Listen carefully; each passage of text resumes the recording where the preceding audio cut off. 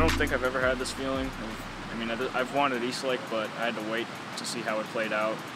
And I was the last group today, and I saw the scoreboard when I got onto the green, and I saw I had a little cushion. So, and I had like a 3 or 4 footer, but I mean, it was so fast. I like played it 90 degrees like the other way, just so it could swing back in. But as soon as I tapped in, you know, when they came out and surprised me with the water, I've never really had that experience, but it was, I mean, I'm at a loss of words. I can't even really think straight, to be honest. But I mean, it was a really good feeling, and I'm glad the team won too. So. And you're going to be playing in October at a PGA Tour event, the Shriners Hospital for a Children's Open.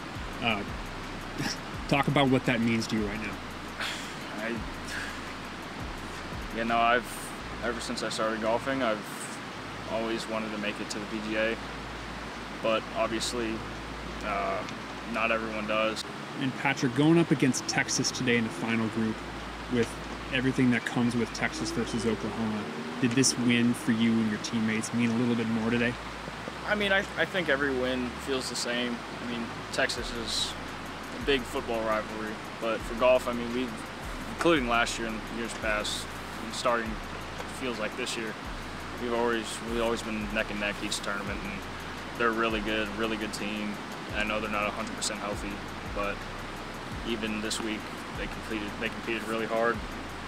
I guess to win over them, it feels nice, but I mean, it's just another win, I guess.